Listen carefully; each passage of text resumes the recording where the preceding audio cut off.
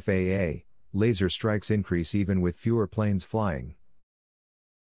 Many high-powered lasers can incapacitate pilots flying aircraft that may be carrying hundreds of passengers. FAA takes enforcement action against people who violate federal aviation regulations by shining lasers at aircraft and can impose civil penalties of up to $11,000 per violation. The FAA has imposed civil penalties up to $30,800 against people for multiple laser incidents.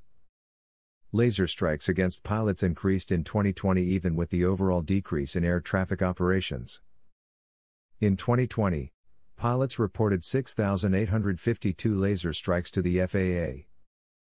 This is an increase from 6,136 laser strikes reported in 2019 and is the highest number reported to the agency since 2016.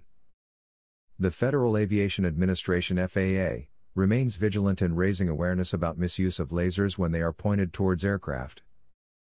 Intentionally aiming lasers at an aircraft poses a safety threat to pilots and violates federal law. Many high-powered lasers can incapacitate pilots flying aircraft that may be carrying hundreds of passengers. The FAA works closely with federal, state and local law enforcement agencies to pursue civil and criminal penalties against people who purposely aim a laser at an aircraft. The agency takes enforcement action against people who violate federal aviation regulations by shining lasers at aircraft and can impose civil penalties of up to $11,000 per violation. The FAA has imposed civil penalties up to $30,800 against people for multiple laser incidents.